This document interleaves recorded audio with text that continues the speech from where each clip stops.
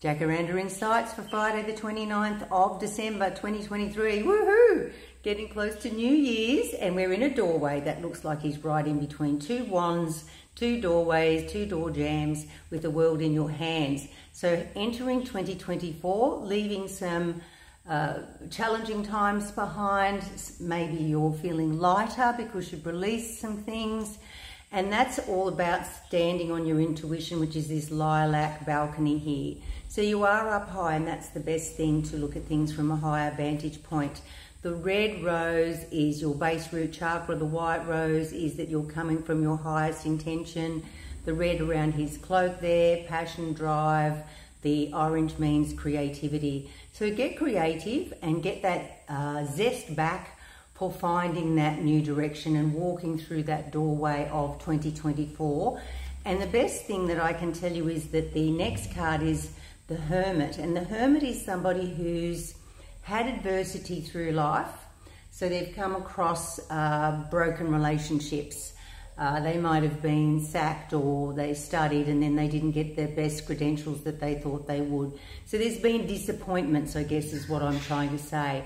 And the Hermit is often the person who stays in their house and won't come out. And I suggest that you do that in the next couple of days, maybe not on New Year's, but leading up to that. And the last couple of days, the cards have said to do that, haven't they? To journal, to write things down, what your inner, most deepest thoughts are. Because when you come out of the snow and out of your prison, because one of the cards yesterday was like being in a coffin almost, so limited, so restricted. When you've been inside yourself, you actually find the better qualities. Don't focus on the faults, they will fall away. You've dealt with those this year. Know that the Hermit is ready to shine his brightest light and shine the way towards your best future with the best intentions that you can ever have for your house and your home and your family. And you, what do you want? I know that the world is a little bit selfish, I guess. There's a lot of narcissistic people that are all about looks and the shallowness. But if you can be different to that and find your niche, find your true values and principles, I think next year will be nothing but great things can happen, infinite possibilities.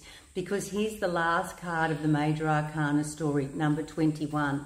So we talked about crossroads yesterday. Here's another 2 X's. And this is the last card of the Major Arcana story, where you're meant to stop, breathe, look at your achievements. Look how you've been like an eagle, looking at everything from above, from a higher vantage point. You've learned to communicate with people, but also your inner self. Courage of the lion, tenacity of the bull. Your intuition is wrapped around you, that purple of the third eye. Nakedness in the tarot means that you're happy in your own skin. And she looks like she's pretty well in bliss. Now, because it's in reverse today, just means there's the last few things to tie a bow around before you move on to 2024. I suggest, if you can, write down the last few things that you'd like to say goodbye. Even if you say, thank you 2023 for COVID, for influenza A, for me to stop still for 3 weeks and 6 weeks and reassess my career. Things like that. You've got to see the brighter side, that there's a cup half full, more than half empty in what's happened in 2023. So having that gratitude, leaving those things behind, gives you that blank canvas for you to walk towards for 2024. So I'm loving these cards today. They're saying a lot of meaningful things the last few days. So 9 is the Hermit, the 2 of Wands, 9, 10, 11, and the World is 21. So what's that? 21 and 11, 32. 3 and 2 is 5, and 5 is all about communication with others, but really yourself. Get clear with what you want to do in your life. I'm not saying to be up yourself and go, I don't care about anybody else. They can go, you know, jump. No, it's about what wonderful things do I want to create for the world? What wonderful emanating light do I want to feel and glow with next year, so that You will find that if you're doing something that you really love. If you are into music, if you have a great voice, I'm so envious of people with beautiful voices.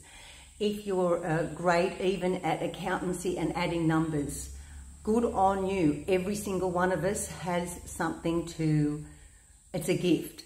Treat it as a gift, embrace it, increase it, expand yourself.